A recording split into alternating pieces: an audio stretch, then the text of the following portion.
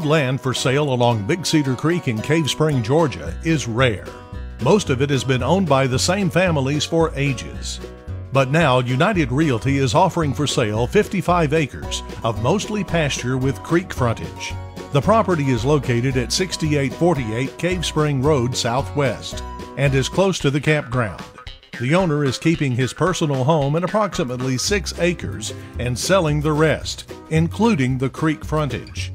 The property is totally fenced in and at present is home to 28 head of cattle, which will be moved upon sale of the property. The fence is chain link, held up by railroad ties used for fence posts. There is a large pole barn and smaller shed near the middle of the property. There is also an old home on the property that hasn't been used in several years. The home has a kitchen, bath, 3 bedrooms, and a living area with a wood-burning stove. There's also a root cellar and storage beneath. Some cleanup and remodeling would need to be done to make the house livable again. The property line actually extends to the middle of Big Cedar Creek. There is also several hundred feet of road frontage along Cave Spring Road. This property is being listed as a private sale and will not be auctioned off publicly.